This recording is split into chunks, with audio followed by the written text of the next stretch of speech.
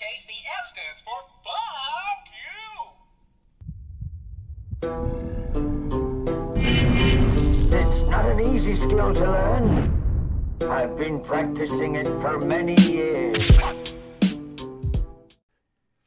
What is going on, everybody? It's your favorite ninja, Sets BK1 from Ninja Nation Gaming, and boy am I hyped to be bringing you yet another brand new awesome zombies video. In this video, I'm going to be showing you all how to complete not 1, not 2, not 3, but 30, yes 30 secret side Easter eggs on the brand new Call of Duty Zombies map, Alpha Omega. Yeah, you heard correctly. In total, there are 30 secret codes, and each one of them do something special. From free points to other rewards and secrets, this is an insane side Easter egg, and I am super happy to be sharing them with you all. Now, before I get into the video, I just want to take the time out to thank MVP Commander, Blame Rob, Ginger King, and Harvick for helping hunt and record all this footage. All their links are going to be down in the description below. Please go show them some love. We all worked really hard to uncover all these cool secrets for you all to enjoy. Also, if you're new here, sub to the channel for more awesome zombie videos in the future. Now, first, in order to do this, you need to first turn on the power and complete the lockdown in the bunker down below. Then fix the ventilation systems and wake up Rushmore. First, interact with him and let him do his dialogue. Once he's finished, you're ready to start entering codes. Now, just be aware that you can only enter one of these codes per round. You can't enter multiple codes on the same round, so choose wisely.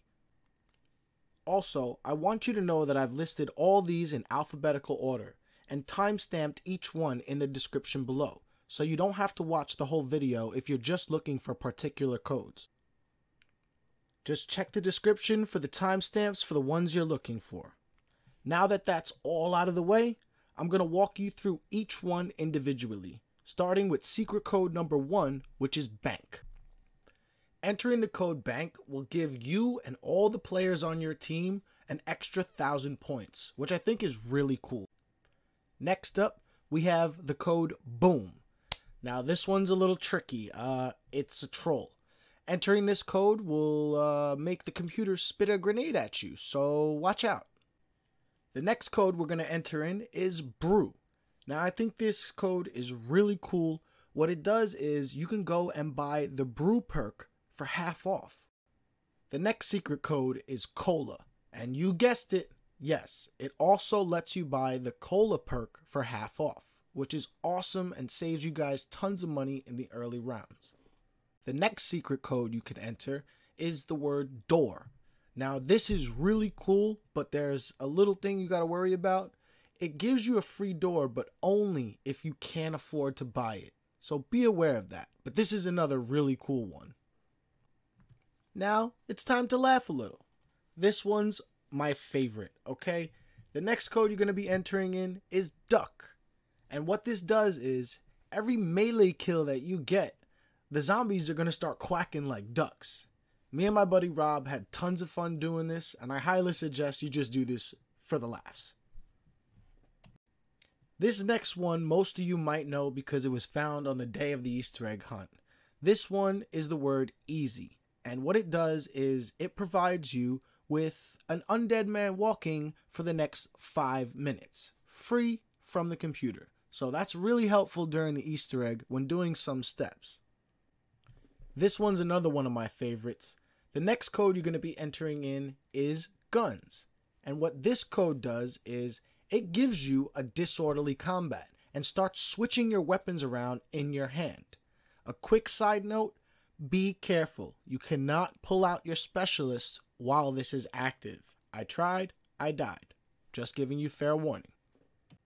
It cycles through multiple weapons that you don't have, and it lasts for about 5 minutes. Now, if you activate this code while you have a pack-a-punch gun in your hand, it'll cycle packed guns, which is awesome. Now this next code is going to be joke. And what this is going to do is, Rushmore is going to tell you a joke. I didn't get it. I didn't think it was funny, but maybe you will. So, there you go. This next secret code is love, and this is when you tell sexy robot voice that you love him, and he gives you an audio quote. So here it is, and enjoy. Oh, that's sweet. I love you too. I love all Americans. But don't get confused. I'm not exactly available. I mean, I'm flattered by your expression of affection, but I'm already in a committed relationship with America. Now, this next secret code is pretty funny, and it's pretty cool that somebody in my chat suggested this as a joke, and it actually worked. So type in NOOB. All this code does is slow down the last few zombies in a round to walking speed to make them easier to handle, maybe while you're doing an Easter egg step. So it could come in handy. This one, I'm not going to say too much. Type in the word nuke, and it'll spawn a nuke to your right. Kaboom! Here's another pretty simple code. Type in the word pack, and what it will do is it'll spawn a bonfire sale to your right. Now, I recommend you have a player in your team pop temporal gift before you grab this bonfire sale, because I was only able to pack my gun twice. So be aware of that. Okay, now we're on to the next secret code. This one is number 14, and this one is quiz. This one is a mystery to us still.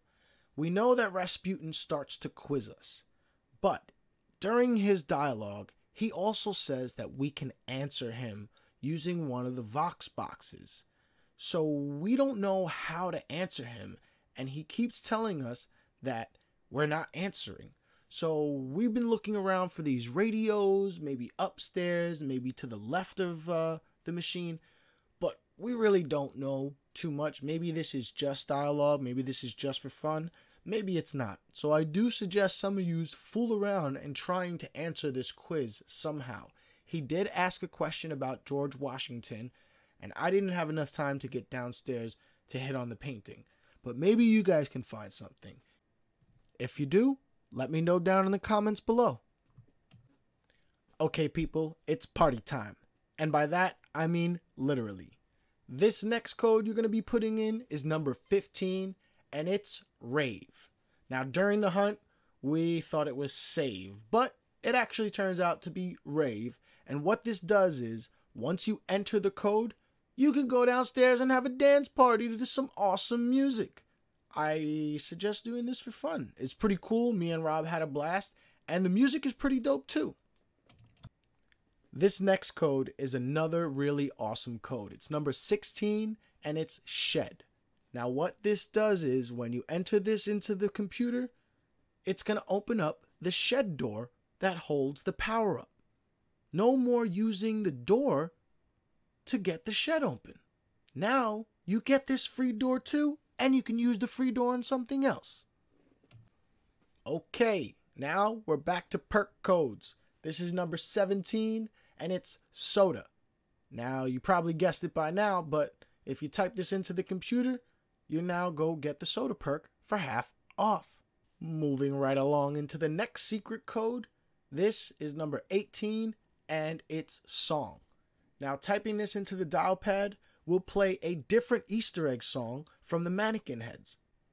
Now, this next code is a must in all your games. It's number 19, and it's Ted. You need to activate my boy Ted, because he's awesome, he says some really cool stuff, and if you punch him hard enough, he'll electrocute the whole room, and you control your friends.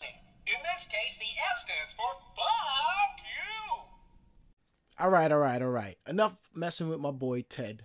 This next one is number 20, and it's time. Entering this in makes Codename Pizza happy, because it's killing time. Entering this in the computer will freeze all zombies on the map for 30 seconds. So have fun with this one, but still, I don't see a use for killing time, Pizza. Now this next code has to be my personal favorite, and this is another one we found on stream. This one is number 21, and it's vent. This one is hilarious. All I'm gonna say is, sexy robot voice has a lot on his mind. Psychotherapy mode enabled, and not a moment too soon. I have a lot to get off my metaphorical chest. For starters, you have no idea how much pressure I am constantly under.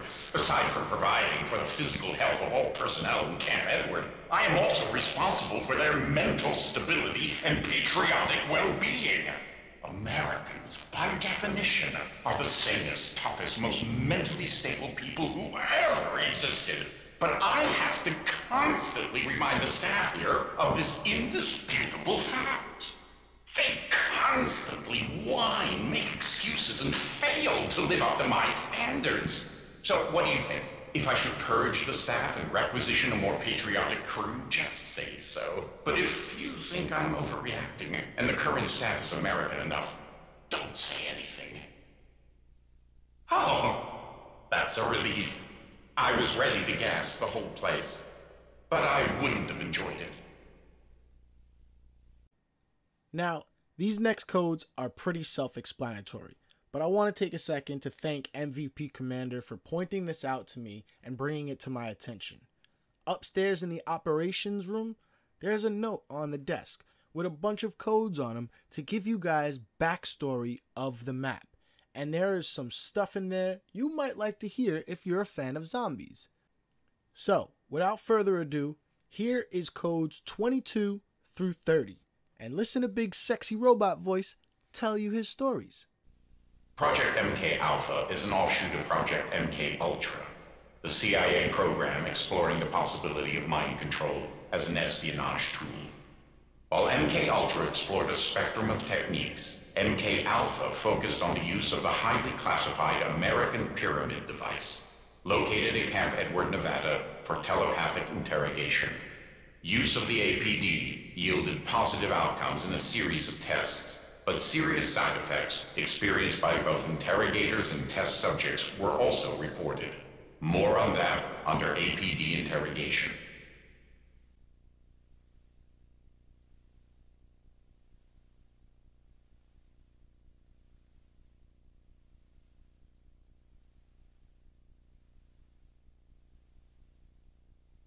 The ADAM initiative began with research into automated servants for public use. The androids were made to appear as human as possible, to function in people's homes and businesses as easily as a human employee. Easier, perhaps, since they required no food, sleep, or salary. The results were very encouraging. Not only did they perform everyday domestic tasks, but they inspired genuine affection in their employers. It didn't take long for Broken Arrow's top brass to recognize the military potential in the ADAM initiative. More on that under Project Toy Soldier. Project Toy Soldier is an offshoot of the ADAM initiative. The focus of Toy Soldier is to repurpose ADAM units for military applications. Work on Toy Soldier began at Camp Edward 6 months after the facility was dedicated to the Broken Arrow program. Militarized ADAM units were deemed an effective countermeasure to an undead outbreak, and their capabilities were augmented accordingly. After several tests and iterations, a unit designated Sergeant ADAM performed well in demonstrations for the Joint Chiefs. Sergeant ADAM remains at Camp Edward, ready for activation if necessary.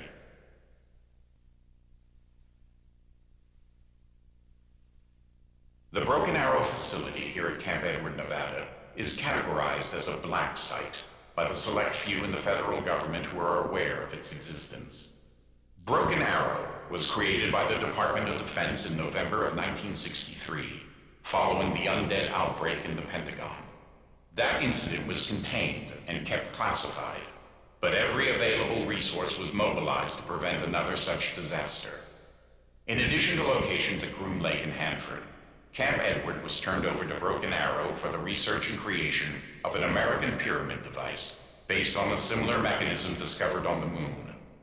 The efficacy and potential uses of the APD are still being determined.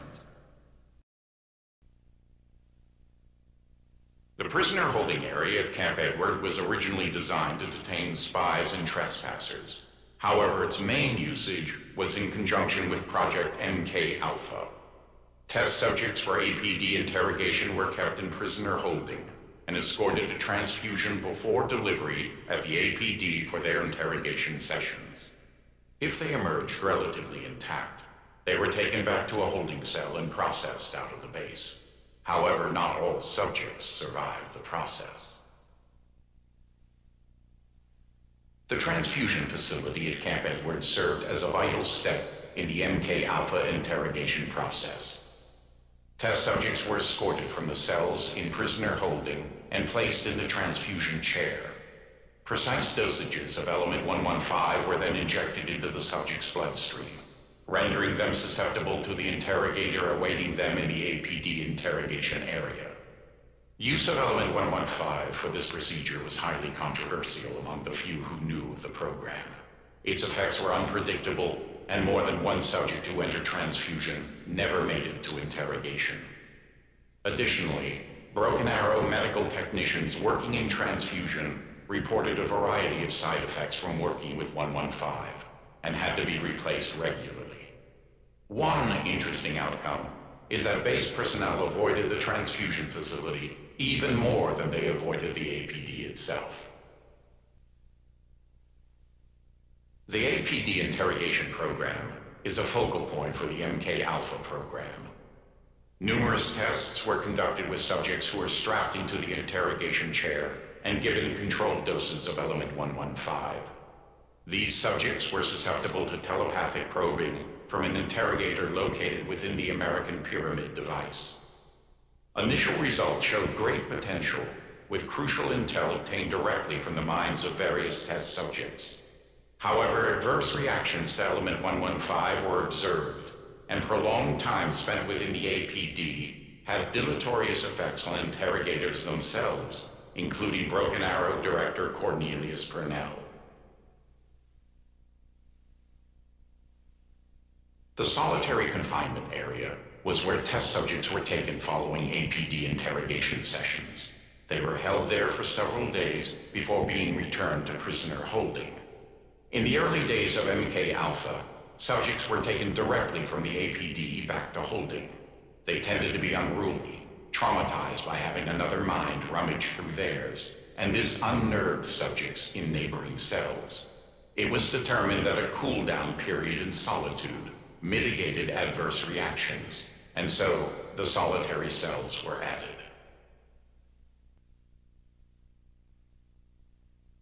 Okay, what's that supposed to mean? Do you find this tiring? Am I boring you?